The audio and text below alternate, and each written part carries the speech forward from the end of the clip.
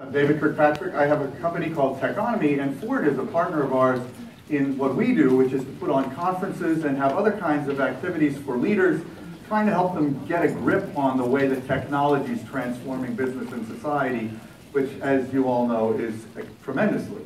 Our main event is in November, right near here at Half Moon Bay. So what we're going to talk about now for the next hour or so, and we have some really great speakers to do it, is how automation and robotics in particular is changing the landscape of society.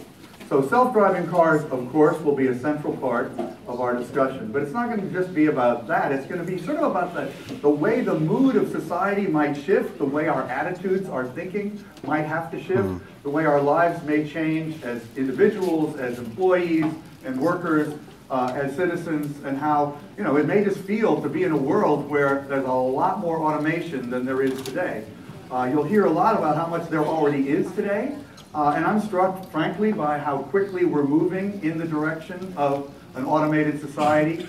I mean, just in terms of cars, there already are cars that are basically sold today that have the that are being driven today that have the capacity, though it hasn't been turned on, to drive to come pick you up. But anyway, it's happening. And meanwhile, I have an Amazon Echo. I don't know who else here has an Amazon Echo. Well, I'm sure anyone who has one will relate to this one thing about the Echo, which is a really interesting device you can talk to. It's kind of like Siri in your living room. And when you say something to it, you say Alexa, is a call word for it, and then you can say anything you want. But when you say Alexa, this little light spins around the top, and then it points right at you.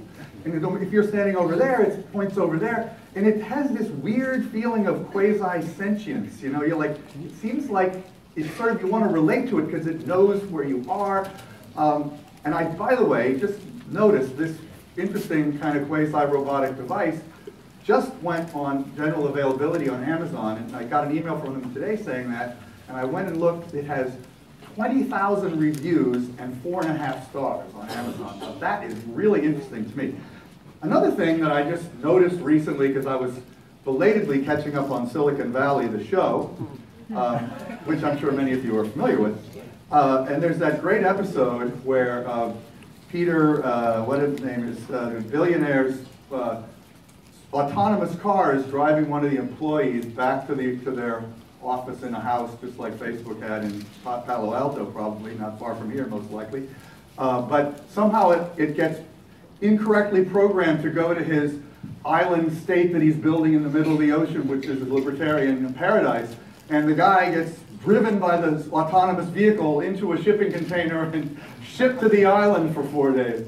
So we have fantasies in our culture that are very prominent right now about what's going to happen, and it's been part of pop culture and entertainment for a long time, as our panelists will talk about.